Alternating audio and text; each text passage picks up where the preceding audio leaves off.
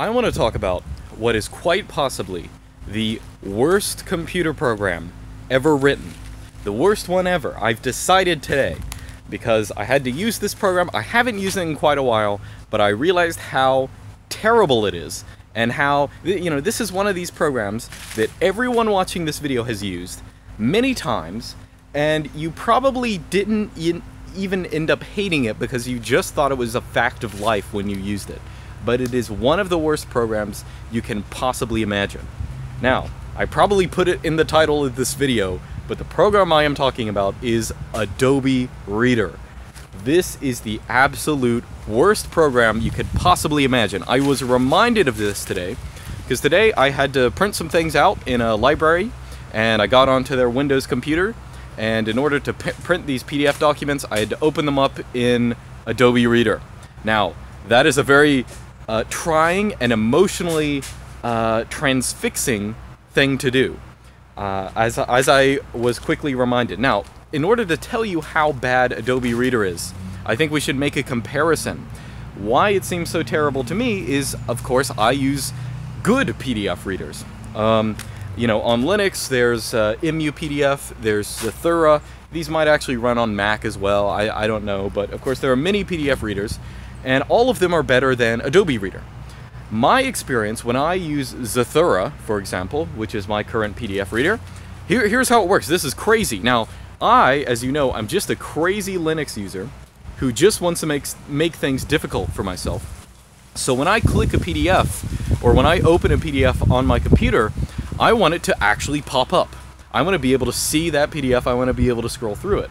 So Zathura, when I open a file in Zathura, immediately before my fingers retract from the keyboard or mouse, that file is open, it is visible, I can scroll through it, I can follow links, I can leave bookmarks, I can do everything that Adobe Reader can do. That is what I expect. And again, maybe I'm just a crazy, free software extremist for thinking this is how a PDF reader should work. But let's look at Adobe Reader.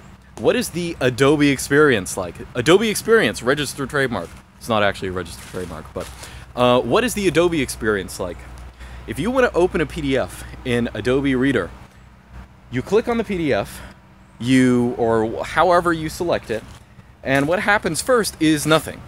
There's a brief pause, especially if you're using what I was using, a public computer that only has 8 gigs of RAM. There's a pause for several seconds, the suspense builds, okay? It's like sitting in a movie. And then a big red block comes up that says, we're loading Adobe Reader, and that is exciting. It's like when, at the beginning of the Star Wars title crawl and Star Wars pops up on the screen. That's what it's supposed to be like. You're supposed to be like, yes, it's finally happening, it's going on. So several more seconds pass, it's loading up whatever modules it needs. And of course, since you're reading a PDF, we have to make sure that you have an Adobe Premium account, or a full version of Adobe Reader. So we have to phone home, check whatever metadata is in the file, just to make sure that you are actually using full Adobe.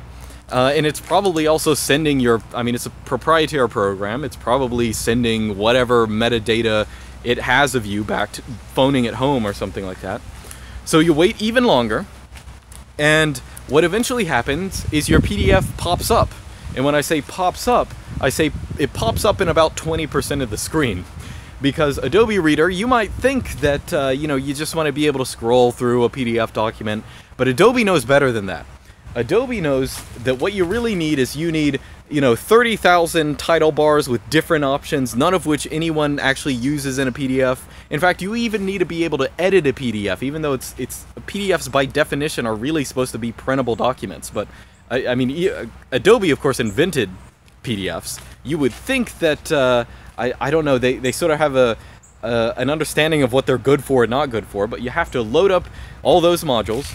There's a huge bar on the right edge that is maybe a status bar, maybe highlights something else, but it has to be there. You can't just easily get rid of it. So if you want to read this document, you can painstakingly scroll down it, which it has a good bit of latency. It's very slow. I think they have a reader mode, but I always forget where reader mode is. You gotta click up whatever. It is not like my terrible silly hipster Linux program where it actually just works. I can actually scroll through a document. Oh, this is the make full screen button. Oh, this is the, go up and down. This is make a bookmark. Adobe software, or Adobe Reader, has all those things, but all of them, for whatever reason, are just it's like they got coded, the source code was coded in molasses or something.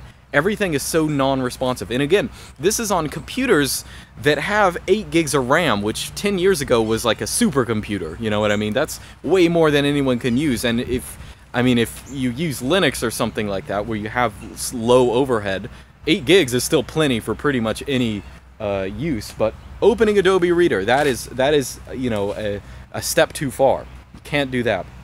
So Adobe Reader gives this terrible, and mind you, again, you should expect Adobe Reader to be the #1 PDF program in the universe, because Adobe invented PDFs. You would think that they have all the best programming, they know the ins and outs of PDFs like no one else, but for whatever reason, every single other PDF reader is better than Adobe Reader. Every single one of them, no exceptions. Even if you have a hyper-minimalist one that just opens the document and doesn't even give you any options, that is better than Adobe Reader, because it's such a pain to open up a PDF document. In fact, the way you might even have a negative view of PDF readers, I know I did back when back when Adobe still, I guess, got royalties for PDFs.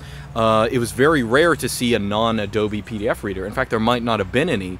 So you always had to use Adobe Reader back in the 2000s, the aughts or whatever. So whenever someone sent you a PDF, it was like, oh no, I gotta open this thing. It's gonna take 3 minutes again. So everyone is sort of conditioned against using PDFs. Nowadays, I love PDFs because PDFs open instantaneously. Do not send me a doc file. That will take forever to open. Oh, actually, it will take literally forever, because I don't open doc files, because I don't even have anything that opens them anymore.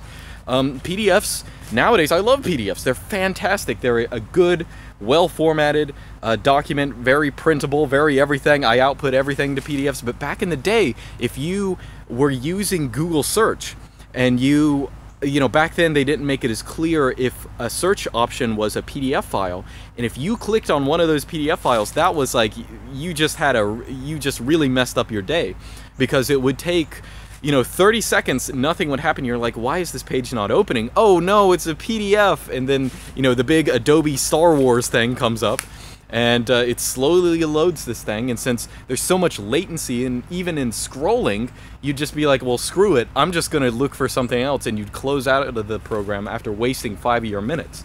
So everyone who had to deal with this hates PDFs. Everyone who's still using Adobe Reader has been literally programmed to hate PDFs because of this. And my perspective at this point is like, let's say that I'm the CEO of Adobe. I'm sure there are boomers out there who just don't know that there are other ways to install other programs, any of which would be better than Adobe Reader for opening PDFs. And maybe there are boomers out there who are still using Adobe, who want Adobe Premium or whatever. Imagine having a PDF reader that has like a premium version. I just want you to show me a PDF, but I'm sure there are people out there who don't know there are better options. But if you were designing an operating system, or not designing one, but like deciding what software went into it, why the heck would you ever choose Adobe Reader? It is the worst user experience possible when opening a PDF. Even if if you were Apple, and Apple has a pretty special relationship with Adobe. In fact, Apple fans will fight to the death to defend Adobe in most times. But I dare you to defend Adobe Reader, mind you. Even Apple, why would they integrate this terrible program in their operating system? In fact, I think nowadays they have some different PDF reader. Someone might be able to remind me, but I'm pretty sure Mac actually finally moved away from that. But my question is, why is this program used at all? Why is it that this is the worst possible? It's industry standard, but it is still the worst program, not just for PDFs, but probably the worst program that is still in use of anything out there. In dollars to donuts of how much suffering does it cause for what it's supposed to do, Adobe has a fantastic kill-death ratio, because it's just such a terrible program. Now, again, maybe I am just a crazy hipster Linux user who just wants to make things hard for myself by having a PDF reader that actually works. But it is my impression that this is pretty much the worst software in the universe, and I wish it would die. I wish I wouldn't have to go to a public computer. It's still plaguing my life, because when I go to a public computer and I need to print something out, Adobe Reader is still there, haunting me. And I was like, why is this program still around? I don't understand. I just do not understand. Next time, I'm just going to right-click and print document. I don't think that has to open Adobe Reader on Windows, but... oh, what a terrible program. But anyway, that is my rant. I am glad I have a YouTube channel now, because every time in the past I've had to use Adobe Reader, I've always wanted to complain about it, but now I can actually put up a video on it. But maybe I'm wrong. Not in that Adobe Reader is good, but maybe there's a program that's even worse than Adobe Reader. And if you can think of one, please tell me. But I think my money is on Adobe Reader as just the worst possible thing in the universe. So anyway, that's about it. I'll see you guys next time. You didn't learn anything in this video, but I hope I channeled your discontent with this terrible program. Stop using Adobe.